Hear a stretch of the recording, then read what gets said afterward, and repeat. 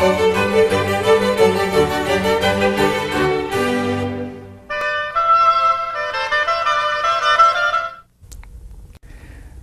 Ignatieff, who was Isaiah Berlin? Possibly the greatest liberal philosopher of the 20th century, or certainly the greatest liberal philosopher since John Stuart Mill, a historian as well, friend of the famous, but what he will be remembered for is as a philosopher of liberty. Who decides that he's the greatest liberal philosopher of the 20th century? Good question. I do, I guess. It's a personal call, but I think you could get a lot of philosophers and historians saying the same thing. He wrote a thing called Two Concepts of Liberty in 1958, which is the kind of starting point philosophy of liberty ever since. It's a kind of one of those essays that you just have to read if you're going to play the game of arguing about liberty in the late 20th century. I remember reading the front page or obituary in the New York Times, and I remember at the time struck by why is it on the front page? And then I went back and got it on LexisNexis. Died on November the 7th, 1997. Was that the date he died? The 7th or the 6th? He died 2 days before. Okay. 4,233 words in the New York Times on the front page. Why did this man, in your opinion, end up in the New York Times? A very good question. Very good question. He had an obituary that you usually give to a former president or royalty or something like that. I think the reason that he's on the front page of the New York Times is that he has an extraordinary career in Washington and New York that begins in kind of 1949 when he comes to Harvard to give some lectures, and he spends 25 years on American campuses. So he's known to a whole couple of generations of American students and teachers. But that's, I think, not the real reason. Part of it has to do with the fact that he's in Washington during the war as a young academic, but working for the British Embassy. And he writes extremely important dispatches for Winston Churchill on the state of American political opinion in Roosevelt's Washington, right? These dispatches come to the Churchill, and while he's in Washington during the war, he meets a lot of people who turn out to be key players in American post-war history. One of his closest friends, for example, is Chip Bolin. Well, flash forward 20 years, it's 1962, Isaiah Berlin's invited to have dinner with President Kennedy. He is with Kennedy the night that the Cuban Missile Crisis breaks. This is Isaiah Berlin is having dinner, and he's with Chip Bolin. He's the kind of philosopher who had that kind of access to people very close to power. The people who made the American century were his close friends. So he's a liberal philosopher who has some very important American friends, and I think that's why, at the end of the day, he ends up getting that kind of coverage in the New York Times. What does it mean to be a liberal philosopher? You have to define liberalism here. It means, I think, let's put it together. Because he was in Washington during the war, it means that he loves Franklin Roosevelt's New Deal. He believes in big government, or at least government big enough to create the conditions of liberty for everybody. What does that mean? It means good roads, good schools, public welfare, Social Security, health care. Isaiah believed, and I think a liberal believed, that you can't have individual private freedom unless you create the common conditions for all on which that individual liberty can stand. Having said that, then a liberal says one other thing, which is if you create the state that protects everybody, sooner or later you have to protect the individual against the state. So it's two things. A liberal thinks you got to have big government, and then he thinks you got to have institutions like the rule of law and the courts and division of powers to protect the individual from the state. And that's what being a liberal is from Isaiah's point of view.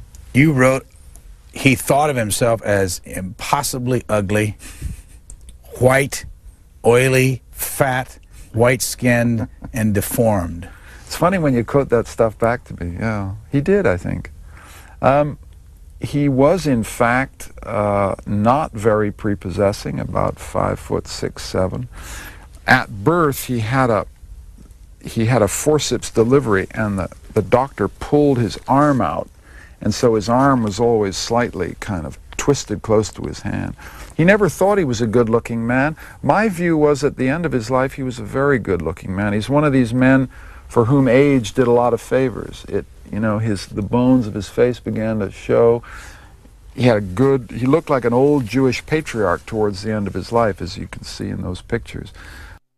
I think he began to have a kind of nobility to his face.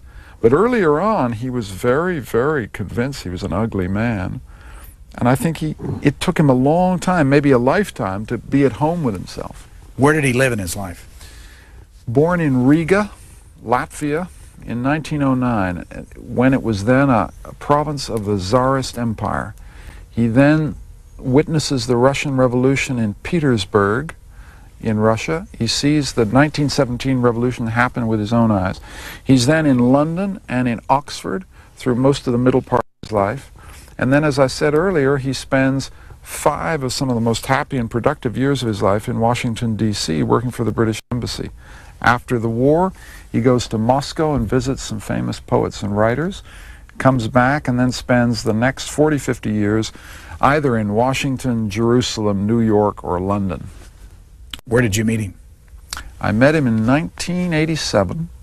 I was on a television program, and I was asked to make a comment on some issue relating to Jewish questions. And Isaiah happened to be at home, had taken dinner on a tray. He saw me on television, approved of what I said on this program, and wrote me a note. Needless to say, the nicest note I ever got. He said, "Come to lunch." I came to lunch in 1987, and pretty soon we were talking. We started a conversation that lasted for 10 years until his death. And the book is the result of that 10 years of talking and arguing and walking on the beach and going to concerts together. So it's more than a biography, it's a kind of record of a friendship. What were you doing before you met him? I was a kind of hard to place in American terms. I'm a Canadian who went to England to be academic at King's College, Cambridge. I then climbed over the monastery wall. I decided I didn't want to be a professor. Went to work for the BBC, and that's where Isaiah picked me up. I was working for the BBC doing stuff on television. So I'm kind of academic, writer, journalist. Where were you from in Canada? Toronto. Where'd you go to college?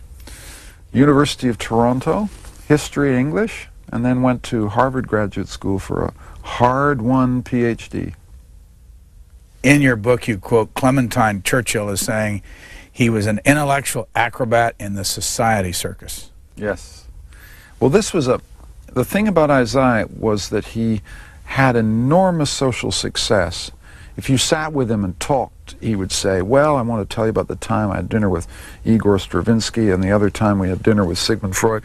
And he knew literally everybody.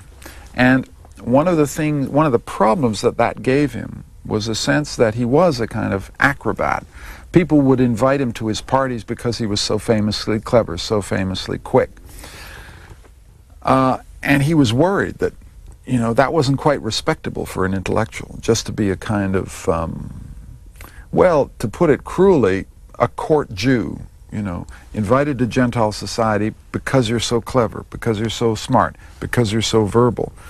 And he was often very anxious about that role. But there's no doubt that he was a court Jew to English aristocratic society, and it bugged him. And it was one of the things I think that drove him to think conversation isn't good enough. I got to put some words down on paper, and there are 9 volumes of his essays as a result. But I think he was driven to write, and write with passion and conviction, partly because he wanted to escape this reputation of being a court Jew. You quote Harold Ross, former editor of The New Yorker, as saying, "Young man, I can't understand a word you say, but if you write anything, I'll print it." This became a pattern in America. He became famous by being misunderstood. Yes, he had this extraordinary voice, which I won't begin to imitate, but it was a kind of, palimpsest of 3 or 4 layers. There was Jewish, Russian, and this very clipped Oxford diction, very tight-lipped, very, very tight, precise vowel sounds. And when he came to America, you know, people just simply couldn't understand what the hell he was talking about. Katharine Graham, the publisher of the Washington Post, who became a lifelong friend, you know, said, Isaiah, you know, if you're going to be understood in America, you've just got to slow down and talk more sensibly. And he said, I know, but if I did, I'd be quite another person, quite another person. So that kind of conversational rapidity, this kind of Gatling gun style of talk, became his kind of signature tune in America. And he's part of his success. People, what they remember about him was not quite what he said. And I think he, in a way, kind of cultivated being at the edges of comprehensibility. The obit in the New York Times was written by Marilyn Berger, and as I said, it's 4,233 words long. What kind of attention did his death get in Great Britain? Huge attention. Huge attention. Front page news in most of the quality and standard newspapers. He had one memorial service, he had 3. Before he died, Roy Jenkins, Chancellor of the University of Oxford, said to Isaiah, well, you're going to have a memorial service in Westminster Abbey, where the great and good in England have their memorial services. He said, hell no, I'm going to have it in Hampstead Synagogue. So when he had his memorial service at Hampstead Synagogue, I'm telling you, every single grandee of English life turned out. They all put on their yarmulkes, and the women sat on the left side of the synagogue, and they all sat down and had an Orthodox Jewish memorial service. So it was a funny kind of event. It was a kind of high mass, to change the religious metaphor, of the whole English elite when he died, but it was in Hampstead Synagogue. Died in November of 1997. Correct. When did you finish your book? Oh boy, not probably until Labor Day of this year. That is to say, I wrote a version of this manuscript while he was still alive, because as anybody who's written a biography knows, you got to write before you know what questions to ask, curiously enough. So I wrote a draft, and it threw up all kinds of questions, and I had the good fortune for a biographer of being able to go to him and say, Isaiah, now, can we work out this little detail here? You know, what did you say to Churchill on this particular day? That kind of stuff. So I had that draft, and the draft had allowed me to kind of complete the project. But when he died, I looked at the manuscript again, and I thought, boy, we need to do some work here. So the last year, 1998, January to September, was a very, very intense rewriting exercise. The name. The correct way to pronounce this name is? Isaiah. And it was a family name. He came from a family of Riga timber merchants, and his adopted grandfather was called Isaiah. He was known in America 40s right through his time in Washington as Shia. It was his nickname. So there are a lot of people in Washington and in America, maybe even watching this program, who know him as Shia Berlin, but he was, the proper way to do it is Isaiah. A lot of Americans say Isaiah. Isaiah. And his parents? His parents, his father is a Riga timber merchant, an assimilated Jew from the Jewish community in Riga. His mother is a very small, diminutive, passionate, emotional Jewish woman who wanted to be an opera singer. And Isaiah remembered her. She wasn't allowed to be an opera singer, so his chief memory of her was her walking around the house warbling arias from Bellini. He was the only child. He was the kind of apple of their eye. Here he is with his father. Absolutely. They lived through him. He was their great success story. They got him safely to Britain in 1921, and then they watched this young Russian Jewish kid just take off and rise up through the British establishment, rather leaving them behind. But he's a good son and a faithful son. And I think that one of the keys to his biography is the intensity and single-mindedness of their love for him. He started at Oxford. By the way, do you happen to know how many colleges there are? Oh boy, good one. 15? I hope there are no alumni who ring in. We asked that question. We did a 30-hour special on there. Some. Really? Yeah, we kept asking, and no one had the right answer as we went around the colleges. Yeah. But anyway, he started one with Ford Foundation money. How did that work? Yes. At the end of his life, to everybody's astonishment, after he'd been a very successful professor of political theory, in 1965 he was asked, would you take over a college that was in a bunch of ramshackle buildings, all scattered all over Oxford, for scientists? It's a complicated story, but the scientists didn't have a college of their own in Oxford. And he suddenly thought, it was a very interesting decision, that I have been a member of this Oxford community for 50 years. It has given me everything. It's time to put something back. So he went to the Ford Foundation. He went to McGeorge Bundy, who was a good friend. He said, McGeorge, I need, I don't know what it was, $3.5 million. He went to McGeorge Bundy, got that money from the Ford Foundation, then went to a great Jewish philanthropist, Isaac Wolfson, got a matching fund, and created this college out of nothing, Wolfson College, and was the first founding president. You talk a lot, and you get into the middle about his relationship to women. Did he marry? He married late in his life at 45. He has a very interesting emotional life because from his first time in Oxford, he becomes a kind of blameless and slightly sexless confidant of some of the most beautiful women in Oxford in the 30s. And they all troop through his rooms and they tell him about their love lives, and sometimes they park their dogs, and sometimes they park their for their boyfriends. And he's kind of this blameless, as I say, sexless character whom everybody makes confessions to. But he himself stands back from emotional and sexual involvements until astonishingly late in his life. He's in his 40s when he has his first kind of tumultuous affairs. And I devote quite a lot of attention in the book to his kind of sexual coming of age in his 40s, because I think that it played a tremendously important part in kind of making him a full human being. Up to that point, he was just by his mid to late 40s, he'd become a complete human being.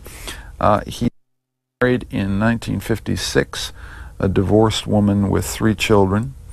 It was a fantastically happy and close marriage, and I think it gave him a kind of grounding and a kind of belonging that he'd never had before. Where was his picture taken? That picture is taken on board the Queen Mary in the mid-50s when they were crossing. I made one of their many crossings from Southampton, England, to New York. And who is his wife? What's her name? Her name is Aline de Gainsbourg. She is from an extremely distinguished Jewish, aristocratic Jewish family that has both a French connection and a Russian connection. The de Gainsbourgs were born in Russia and came out to France. And that was part of the connection between Isaiah and that she had this kind of deep Russian culture that he could identify with. Correct if I'm overstating. You say he went after 2 women, his eventual wife being one of them, while they were married. Yes, it's an eccentric, erotic pattern, to say the least. This is a man who has no sexual life at all that he would tell me about, and he did everything. I asked him point blank, when did you first have sexual relations? And he said, I was, I think, 43 years old, right? Now, this is unusual. He then proceeds in 1950 to have 2 relationships, one after another, with the wives of very close colleagues, and risks, catastrophe, professional catastrophe and personal catastrophe, pursuing these women, winning these women. But somehow it works out. That is to say, these women initiate him into the life of the body as well as the life of the mind.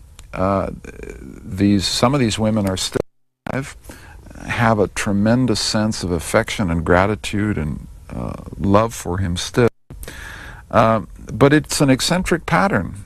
He chose a sexual initiation that was full of danger. What was the name of the first woman he went after? Well, I don't disclose her name in the biography and feel I shouldn't just because it would violate a confidence. It's her identity that matters, as the fact that he began his sexual life very late. She was a more experienced woman. I think that she initiated him into the fully adult world. And she was married with children at the time? She was married with children, and her husband was a close personal friend of Isaiah's. He respected the man deeply, and somehow these things are very complicated, very ambiguous. It all worked out. That is, did they ever know? Did her husband ever know? Well, there were some kind of funny things that happened. The husband was a very otherworldly, unworldly academic and Isaiah felt he should make a full and frank confession to his best friend that he was in love with his wife, and he said to the man, "I'm in love with your wife," and he shot back, "That is impossible." And so Isaiah tried again to get him to believe, and he thought this time, well, if you tell a man 3 times that you're having an affair with his wife and he doesn't seem to believe you, then you have met your obligations to full disclosure. But the woman he married, though, was a little more complicated then. Yes. The woman he married was married at the time to a very distinguished theoretical physicist who played a big part in the making of the atom bomb and the Manhattan Project. What was his name? His name was Hans Halban. Still alive? No, he died. A French-Austrian extraction, a tough, commanding man. He and Aline had 2 children, and it was not a happy marriage, and Isaiah became a kind of family friend, and slowly Aline's affections began to transfer towards Isaiah. And then, but I think it's possible that nothing would have happened between them except for the fact that in 1953, suddenly, without warning, Isaiah's father died. And that kind of, the way it is in a man's life, a woman's life, it just pulled the pins right out from under him, pulled the blocks, pulled the ground right out from under him. And in a state of great emotional distress, I think he turned to Aline, and they fell in love. It was a very, very tormenting courtship because the husband put private detectives on the trail. He followed him around. It nearly came to blows. It was a very tempestuous situation. And finally, and this is a very important moment in his life, Isaiah, the philosopher of liberty, finally came to this guy and said, "Listen, I want to tell you something. Your wife is a prisoner. Now, you haven't got many options here. If you keep her locked up, that's no way to run a marriage. You're going to have to give her freedom, or she's not going to be able to live with you at all." So the husband gave his wife her freedom, but it ended up destroying the marriage. But at one point, the husband asked for, as you describe it, says to Isaiah, "How about just one night a week with her?" Yes, yes. Did that work out? Didn't work out for long. These things rarely do.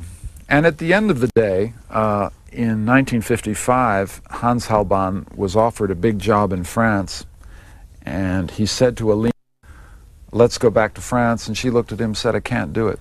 And at that point, Isaiah and Aline got together. What's this photo?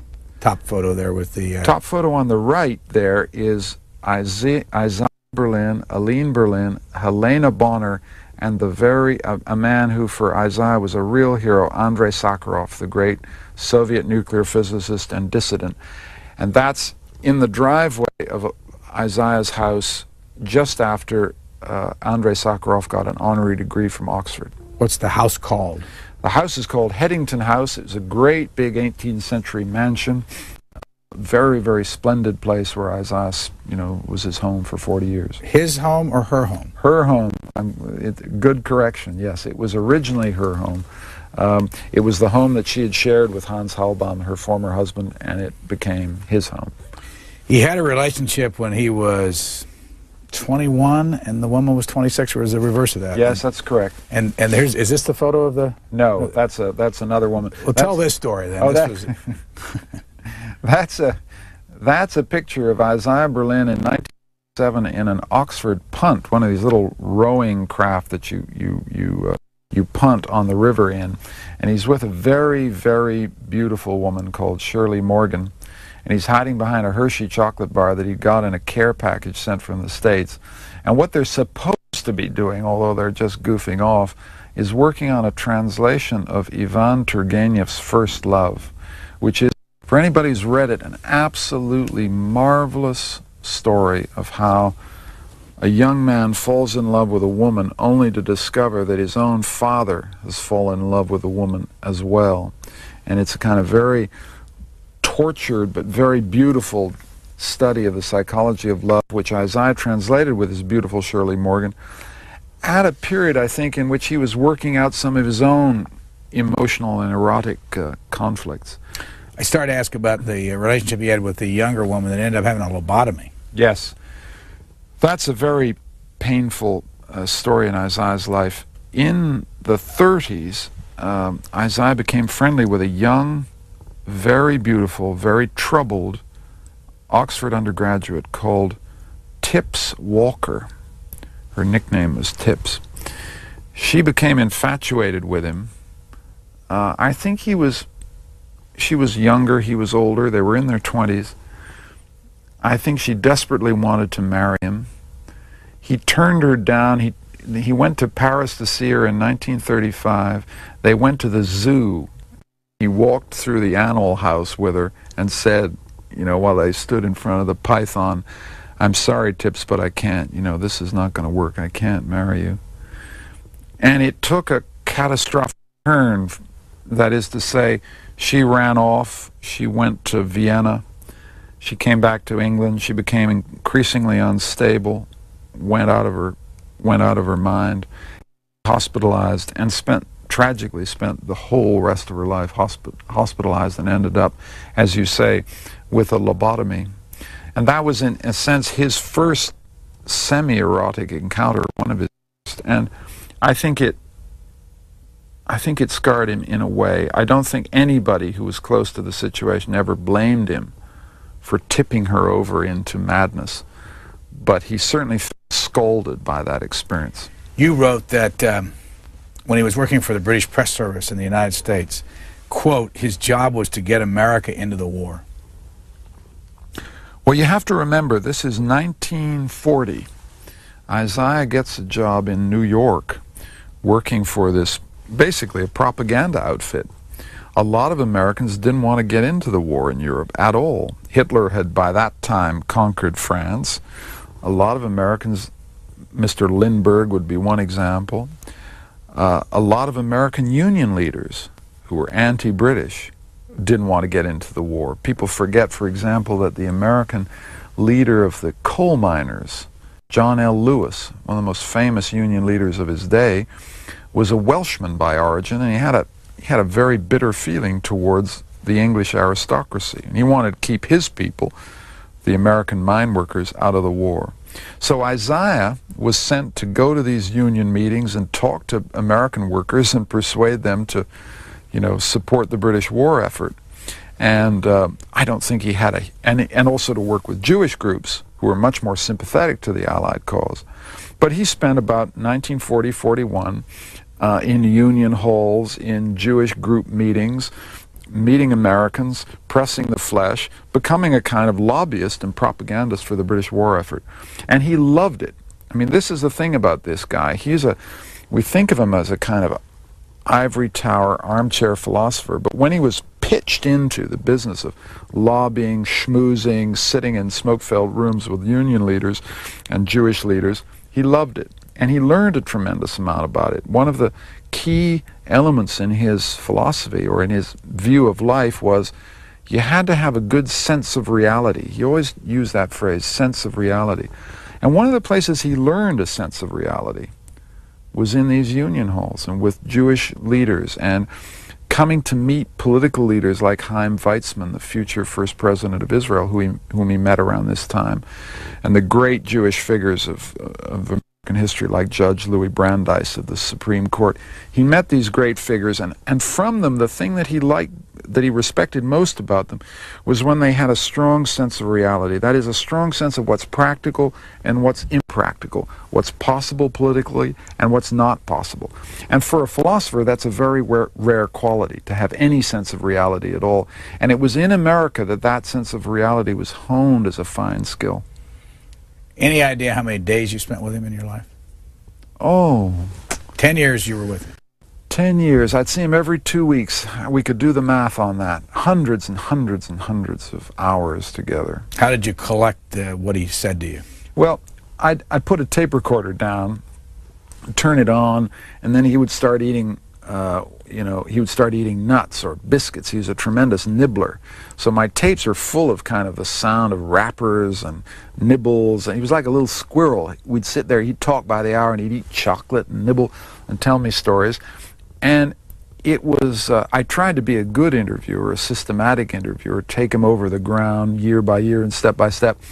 But it wasn't terribly successful. You'd say, now, Isaiah, I want you to tell me the story clearly about what Winston Churchill said to you. And he'd say, well, yes, but then before we get to that, double back, we got to talk about Sigmund Freud, and then we'd do that, and then it was like a magic carpet ride, and you'd start a question at the beginning of the hour, and sometimes he'd still be talking at the end. And the quality I want to get across to you is that it wasn't just wild free association, and it wasn't a kind of semi-senile old man just reminiscing all over the place. What I came to see was that he was engaged in a kind of Homeric struggle. You know, he's in his 80s when he meets me. A kind of Homeric struggle of an old man to take the whole compass of his life and pull it together. And so that every single strand of it would come together into a story. And I was going to be the storyteller, but he wanted to pull it all together for me and just hand it to me and say, now you take it. How old was he when he died? How old was he when he died? He was just coming up to 87. And where were you when he died? He was in an Oxford hospital. He went in for a medical procedure because he had trouble swallowing. It often happens in old folks. The esophagus makes it difficult for them to swallow. Doctors were worried he was going to choke to death. So he was having a procedure to make it easier for him to eat, and he died just like that. And I wasn't there. I always rather regret that I wasn't. You got to understand, I wasn't a son, I wasn't a disciple, but I felt tremendous emotional connection to him as a friend. He died, there wasn't anybody there except nurses and doctors. His wife wasn't able to be there. We all feel kind of bad about that he had to die alone. Where is his wife today?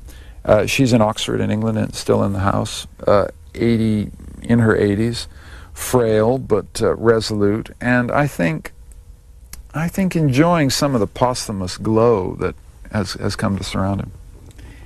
You write, he rejoiced in worldliness, in having some grasp of the inner workings of the world of power and influence, in knowing the gossip, in understanding what low motives actually did make the world run. Yes. That's what I was talking about earlier, about a sense of reality. I mean, we talked about the phase when he was working to get America into the war. When America entered the war, he went to Washington. And his job in Washington was to go out and see all the columnists of that period, Arthur Kroc and Marquis Childs and Lippmann and all these famous guys, and then talk to all the famous insiders in the New Deal. He met all the kind of chief players around Roosevelt. And then once a week sit down and do a dispatch that would be sent to the British cabinet saying this is what they're talking about in Washington. Now, he discovered, and it's very rare talent for a philosopher, that he had a fantastic journalist's ear for the buzz, for the story, for the gossip. And he discovered, I think that also affected his philosophical output, his philosophical outlook. It made him see that having a sense of reality was often a quality that was very much missing in academics and intellectuals. And it was in that training of 3-4 years, writing these weekly reports that Winston Churchill read, that gave him a sense of the low motives that make the world turn, how the business of life is actually done. And most intellectuals don't have a clue how the business of life is actually done. By the way, what did you do with all your tapes? Oh, I gave them to, there's a Wolfson College archive. The college that Isaiah found is called Wolfson College, and they've set up an archive of all of his stuff. I'm not a very good sound engineer, though. I hope posterity doesn't blame me for all the sound of those almonds and paper wrappers that clutter up our conversation. But if the average person wants to hear what he sounded like or wants to hear your tapes, is it available to them? Yes. There's a very large archive of Isaiah Berlin's lectures.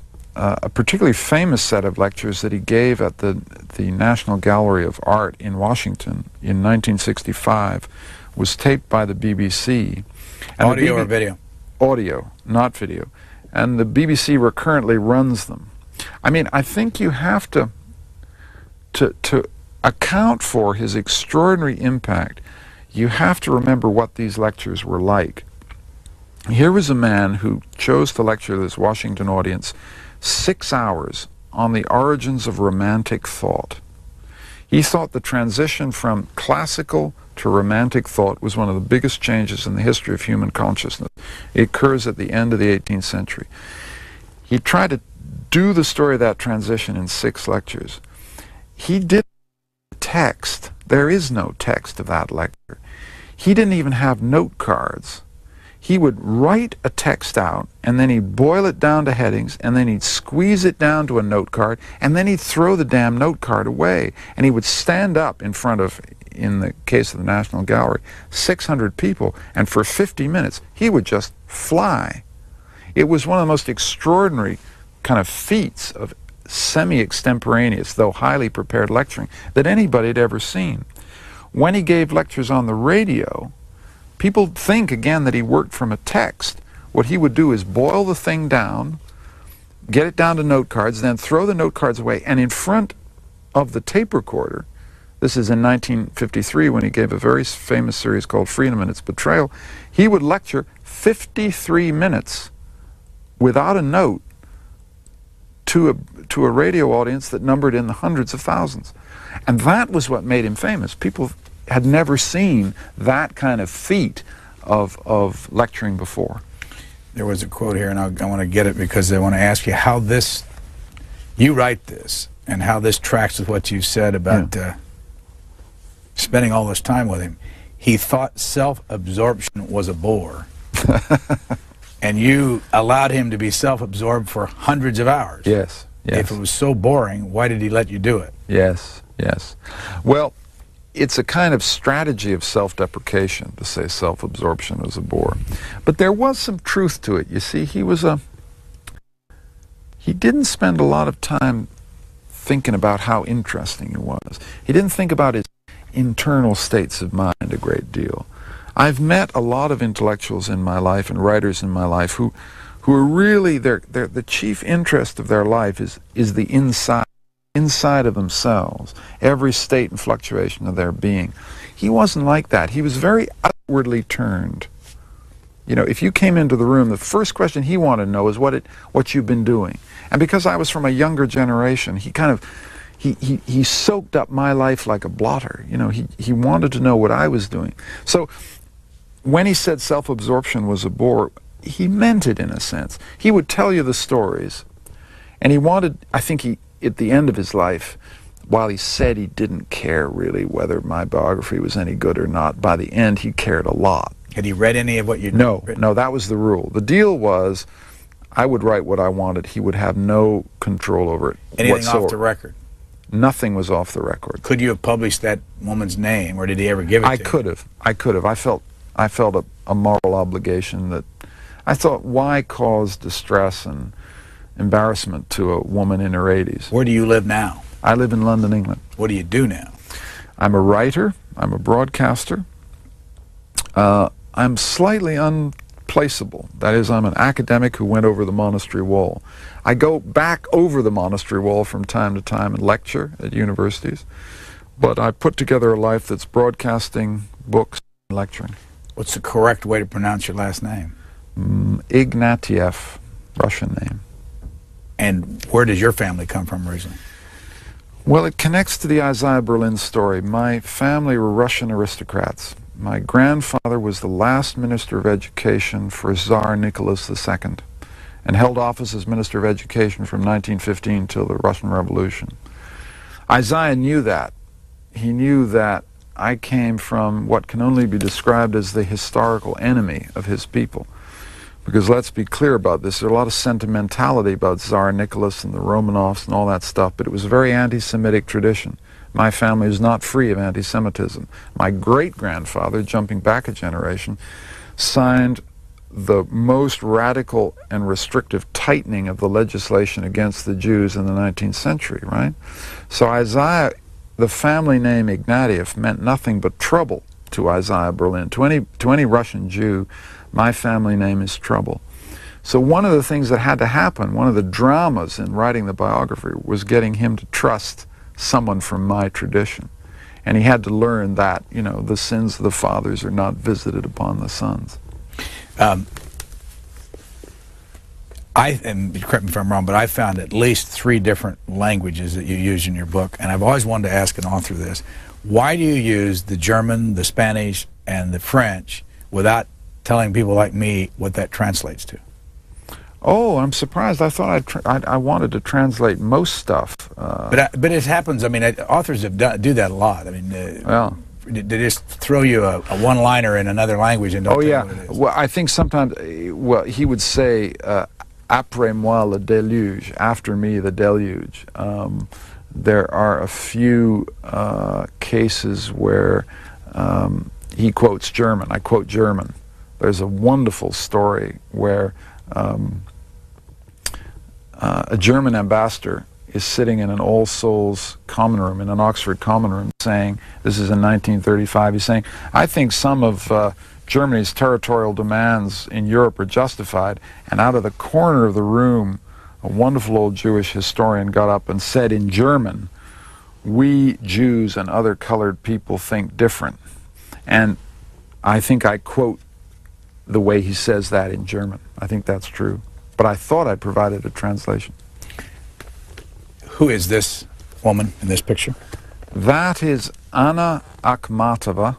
Anna Akhmatova was the greatest Russian poet of the 20th century, some people say. Certainly the greatest love poet, certainly the greatest lyric poet. And Isaiah Berlin met her in a famous meeting in Leningrad, where she lived, in November 1945. How did they meet? Well, what happened was that Isaiah went to Leningrad as part of a visit to Russia. After he was in Washington, he went to Russia, and he was supposed to write a dispatch, a report on Soviet foreign policy. But what he actually did with his time is go and meet the most famous Russian writers. He met Boris Pasternak, and then he went to Leningrad. He goes into a bookshop, and he says, does anybody know whether Anna Akhmatova is still alive? I've heard, you know, I've read some of her books, I hear. And the man in the bookstore said, she lives about a half a mile away. So he said, can I go and see her? And this man said I'd arrange it.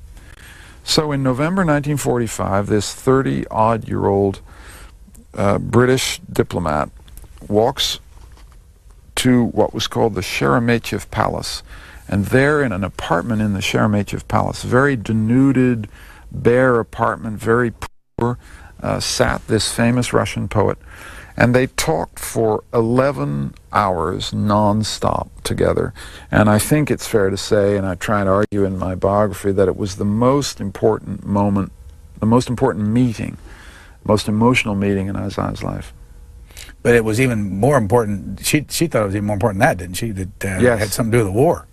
Well, it's hard, I think, for an American audience to grasp just how important poetry is in Russia and in the Soviet Union. Here's a poet who's not allowed to publish a line of her poetry from about 1919 to 1940 on Stalin's direct orders, and yet is regarded as such a national treasure that when the Nazis surround Leningrad, the Communist Party airlifts her out. When she meets Berlin, news of that meeting reaches Stalin's desk the next day, and Stalin says to his cultural boss, I hear our nun is consorting with British spies, right? So here is the master of an empire of, 450 million people, learning that a poet in a Russian city is meeting with a diplomat.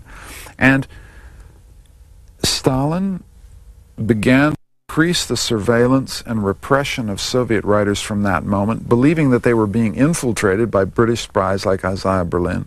And Anna Akhmatova always believed, and said quite seriously, that the Cold War began because of this meeting between Isaiah and her in November 1945. Now, it's an exaggeration, a poetic exaggeration, but it has a kernel of truth. That is to say, after that meeting, her life was subjected to tremendous repression. Her son was rearrested. They screwed microphones into the ceiling of her house, put her under total surveillance. Everybody clamped down on the Russian intelligentsia after that visit. Isaiah went there very naively. He just wanted to meet the greatest poet of the Russian language. He didn't realize that he would be regarded as a British spy, and that would put her and every other Russian writer under pressure. You say he was a dipper. Yes. Somebody once joked when they came into his room and saw his room in Oxford, and they saw all the books around his walls. They wondered whether he actually read them or whether he just sat in the middle and kind of absorbed them by osmosis. He was a dipper in the sense that it was uncanny. He would pick up a book, look at the title page, look at the table of contents, flip through to the back, kind of dip into a page, and he very, very quickly could get a sense whether this book was serious or not. He was not a methodical, plodding, start at A and go through to Z kind of guy. He was a dipper in that sense. He leapt about. I think simply because he had the computer processor upstairs was just a hell of a lot faster than most people's. He could dip in quickly, get the nugget, the kernel of something, and move on. The Berlin-Churchill meeting. Well, there are two of them. Yes, the first one, the one that doesn't happen, is the most famous story about Isaiah. And it happens because, as I was saying to you, Berlin writes dispatches on what's happening in Roosevelt's Washington. Churchill, in 1944, says, hey, these are good dispatches. I'm enjoying reading these. Now, who's writing them? And they go out and find out that it's some obscure intellectual in the basement of the British Embassy. And he then, about 2 months later, Clementine Churchill comes to him and says, Irving Berlin's in town, Mr. Prime Minister. I'd be really grateful if you could shake his hand. And Winston says, no, I can't shake his hand. I got to meet him. I've got to talk to him. It's very important. Bring him to lunch. Irving Berlin comes to lunch, is sat beside the Prime Minister. Churchill asked Berlin for an hour, deep and close questions about American public opinion in Roosevelt's Washington. Berlin answers as best he can in a Brooklyn voice and gets more and more confused about why the Prime Minister is asking him all these technical questions. Finally, Churchill is beginning to think, maybe this isn't who I think it is, says to Irving Berlin, what's your most important contribution to the war effort? And Irving says, White Christmas. At which point Churchill says, who am I talking to? And the meeting breaks up. Churchill's secretary comes up to him and says, Mr. Prime Minister, you made a bit of a mistake. It's not Irving Berlin that, it's Isaiah Berlin that you wanted to see. Churchill likes that, is amused, tells his cabinet. The story then leaks into the press, gets into Time magazine in April 1944, and suddenly a very obscure intellectual laboring in the basement of the British Washington finds himself famous for having been the man who didn't meet the Prime Minister. But he did meet him. He did then meet him later because he was asked to advise after the war on Winston Churchill's famous war memoirs. Isaiah gave him technical advice about some of the historical sections. Isaiah then wrote one of the most famous essays ever written about Churchill, called Mr. Churchill in 1940, which he wrote in 1949, and is part of, and he wrote it for the Atlantic Monthly in the United States. So it's part of, that essay belongs as one of the essays that created the modern Churchill myth. And the essay was eventually placed on Churchill's desk, and somebody asked him what he thought about this great paean of praise to him, and the old man growled, "Too good to be true." So He liked Churchill, but he had very ambivalent relations to him. I think he thought that Churchill was an undeniably massive historical force, but he was also a brutal man. And curiously, the brutality of Churchill is something that people don't quite focus on. Isaiah vividly remembered Churchill saying at one point that he was terribly keen to get back in power because he was sure he was going to have a duel with Stalin, and in that duel with Stalin they would probably have to sacrifice Rome and Paris. Isaiah vividly remembered the old prime minister saying this and thinking, this man is great, but he's also terrifying. What would he think about this country right now?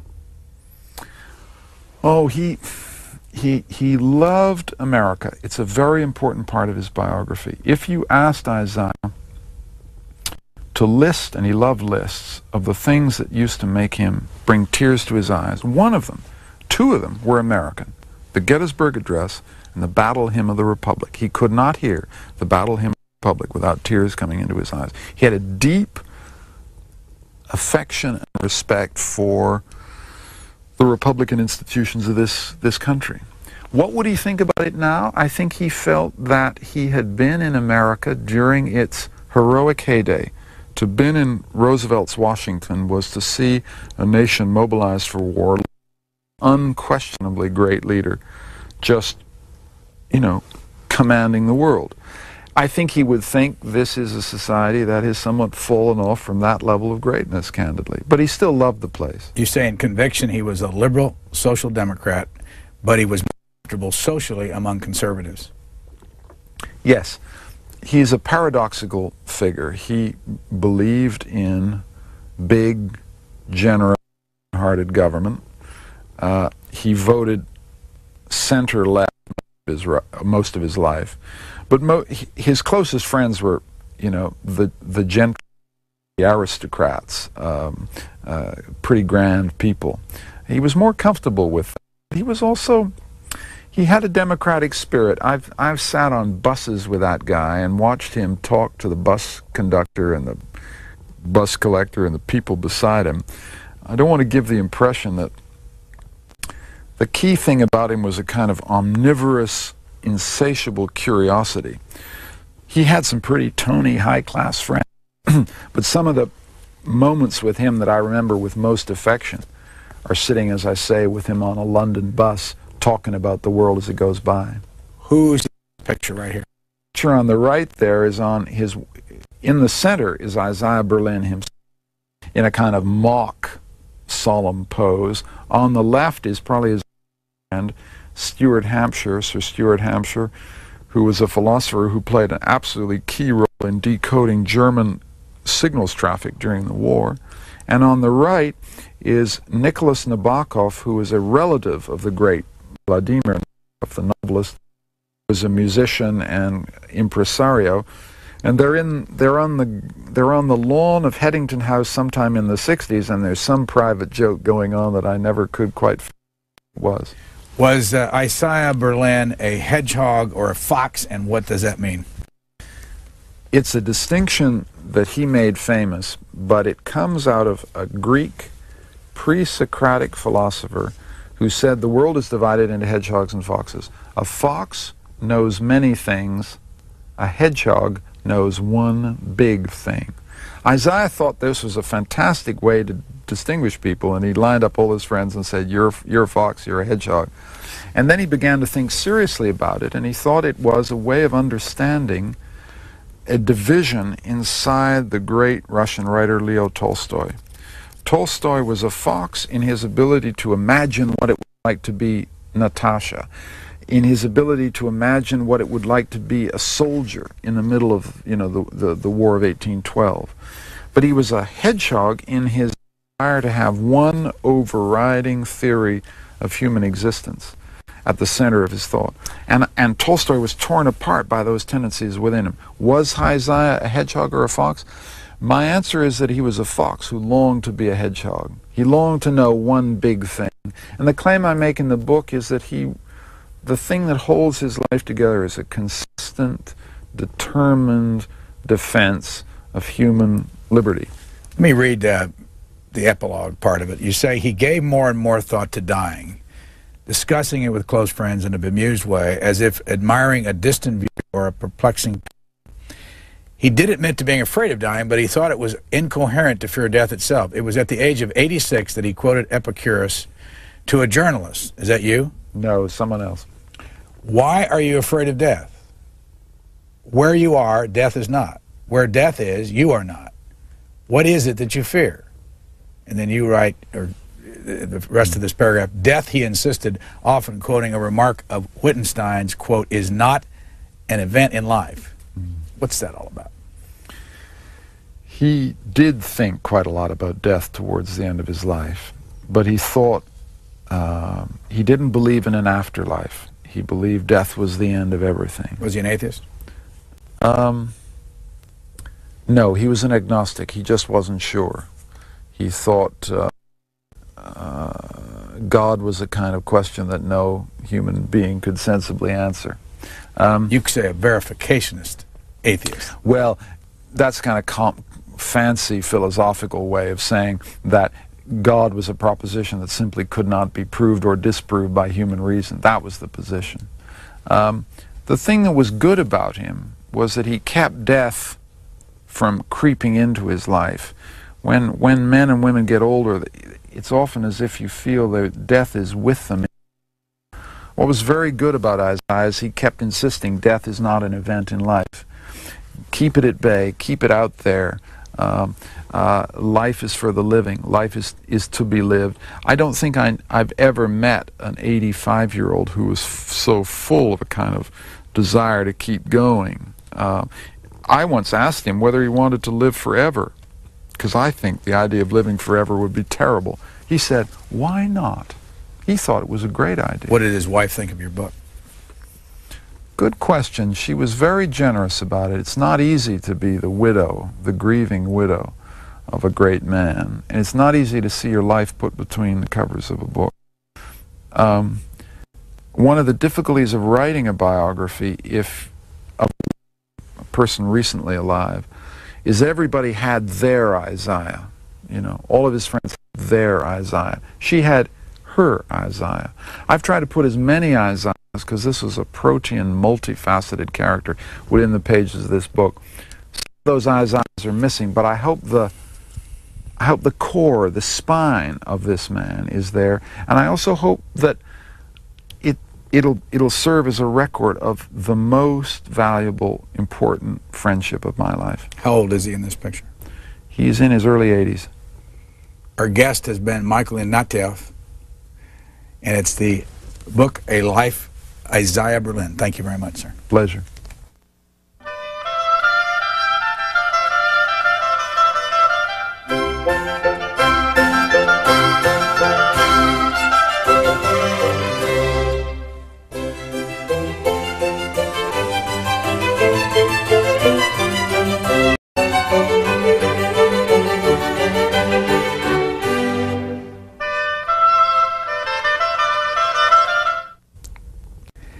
Michael Ignatieff, who was Isaiah Berlin? Possibly the greatest liberal philosopher of the 20th century, or certainly the greatest liberal philosopher since John Stuart Mill, a historian as well, friend of the famous, but what he will be remembered for is as a philosopher of liberty. Who decides that he's the greatest liberal philosopher of the 20th century? Good question. I do, I guess.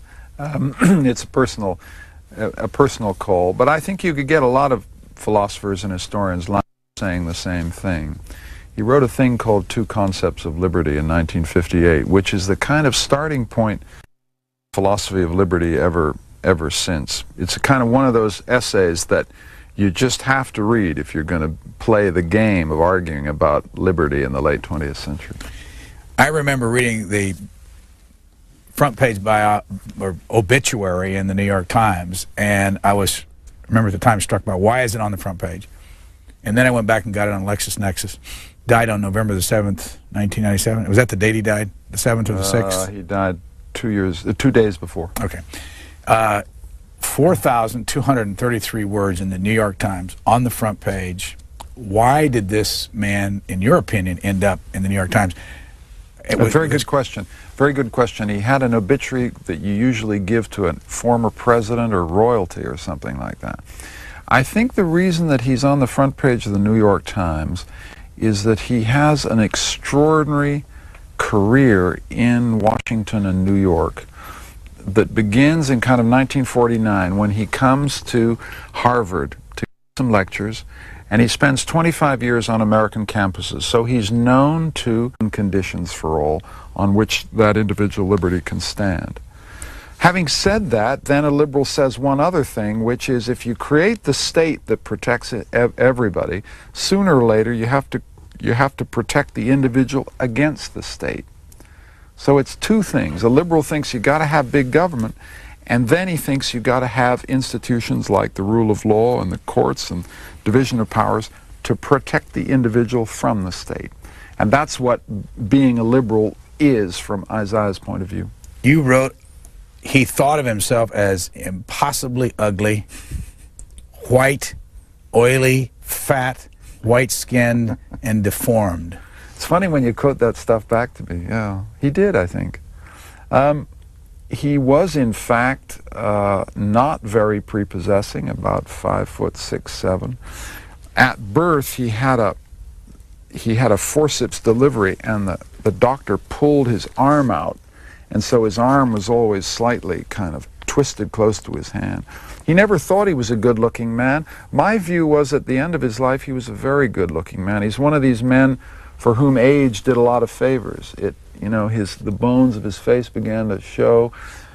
He looked like an old Jewish patriarch towards the end of his life, as you can see in those pictures. I think he began to have a kind of nobility to his face. But earlier on, he was very, very convinced he was an ugly man. And I think it took him a long time, maybe a lifetime, to be at home with himself. Where did he live in his life? Born in Riga, Latvia, in 1909, when it was then a province of the Tsarist Empire. He then witnesses the Russian Revolution in Petersburg, in Russia. He sees the 1917 revolution happen with his own eyes. He's then in London and in Oxford through most of the middle part of his life. And then, as I said earlier, he's a whole couple of generations of American students and teachers. But that's, I think, not the real reason. Part of it has to do with the fact that he's in Washington during the war as a young academic, but working for the British Embassy. And he writes extremely important dispatches for Winston Churchill on the state of American political opinion in Roosevelt's Washington, right? These dispatches come to the Churchill, and while he's in Washington during the war, he meets a lot of people who turn out to be key players in American post-war history. One of his closest friends, for example, is Chip Bolin. Well, flash forward 20 years, it's 1962. Isaiah Berlin's invited to have dinner with President Kennedy. He is with Kennedy the night that the Cuban Missile Crisis breaks. This is Isaiah Berlin is having dinner, and he's with Chip Bolin. He's the kind of philosopher who had that kind of access to people very close to power. The people who made the American century were his close friends. So he's a liberal philosopher who has some very important American friends, and I think that's why, at the end of the day, he ends up getting that kind of coverage in the New York Times. What does it mean to be a liberal philosopher? You have to define liberalism here. It means, I think, let's put it together. Because he was in Washington during the war, it means that he loves Franklin Roosevelt's New Deal. He believes in big government, or at least government big enough to create the conditions of liberty for everybody. What does that mean? It means good roads, good schools, public welfare, social security, health care. Isaiah believed, and I think a liberal believed, that you can't have individual private freedom unless you create the spends 5 of some of the most happy and productive years of his life in Washington, D.C., working for the British Embassy. After the war, he goes to Moscow and visits some famous poets and writers, comes back, and then spends the next 40, 50 years either in Washington, Jerusalem, New York, or London. Where did you meet him? I met him in 1987. I was on a television program, and I was asked to make a comment on some issue relating to Jewish questions.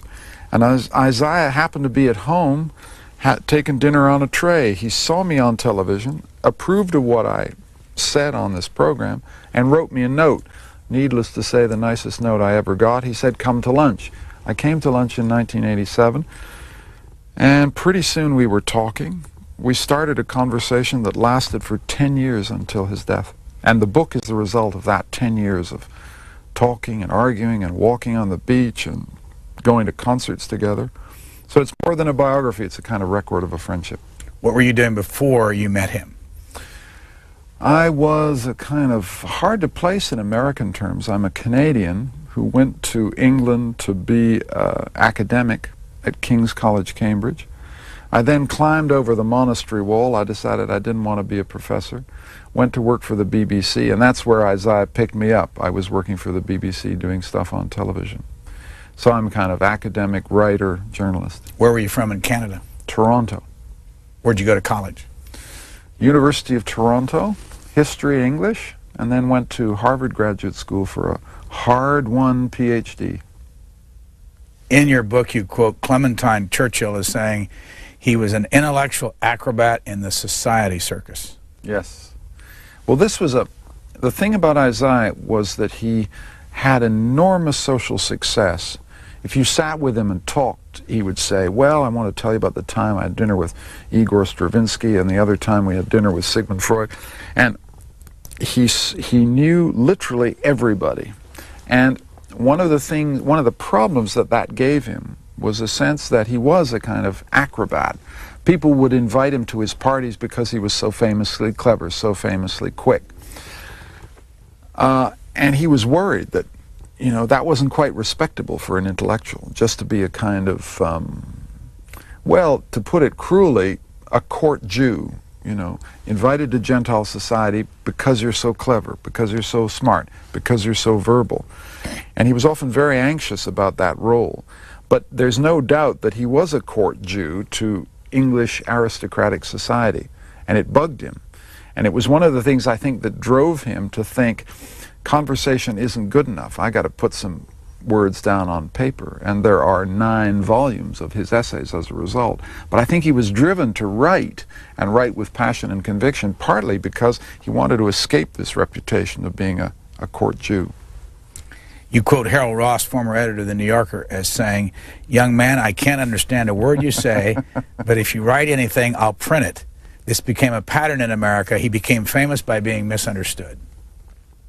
Yes, he had this extraordinary voice, which I won't begin to imitate, but it was a kind of, palimpsest of 3 or 4 layers.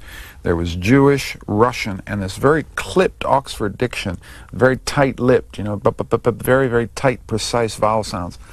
And when he came to America, people just simply couldn't understand what the hell he was talking about. Catherine Graham, the publisher of the Washington Post, who became a lifelong friend, said, "Isaiah, if you're going to be understood in America, you've just got to slow down and talk more sensibly." And he said, I know, but if I did, I'd be quite another person, quite another person."